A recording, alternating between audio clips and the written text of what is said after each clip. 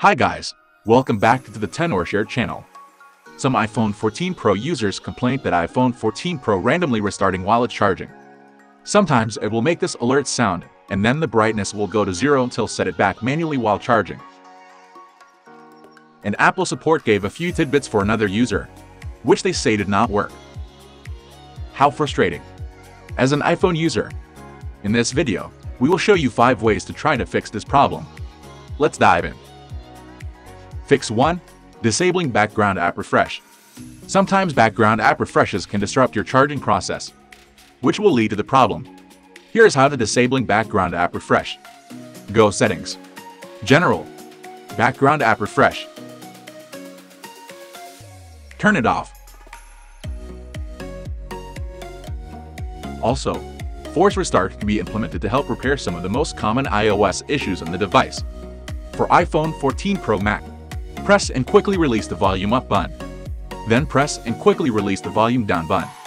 Then press and hold the side button till Apple logo appears.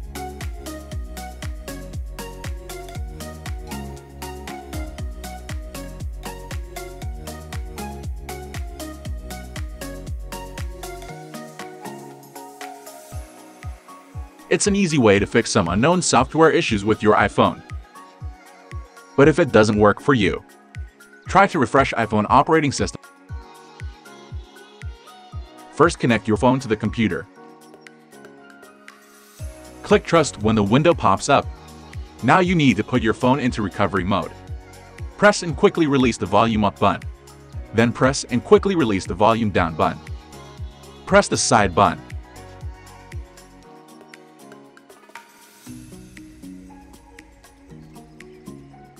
Do not read until you see the button like this. Then iTunes should suggest an update or restore. Go on with the update option.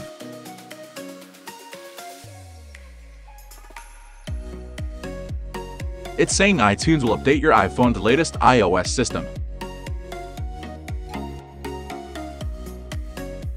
But if you have difficulty entering recovery mode manually or using iTunes, you can use ReiBoot to enter recovery mode with one click, and the standard repair to refresh your iOS system.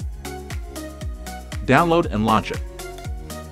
Still, connect your phone to the computer. Here you can enter exit recovery mode by one click. And click Start. You can choose standard repair to refresh iPhone operating system without data loss. Download the firmware and repair it. It won't be too long.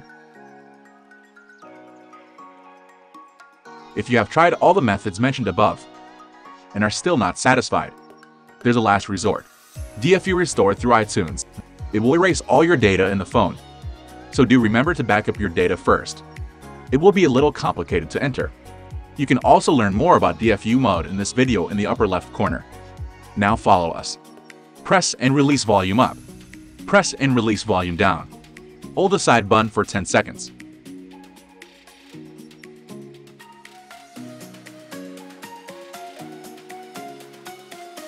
Hold the side button and the volume down button together for 5 seconds. Release side button, hold volume down button for 10 seconds.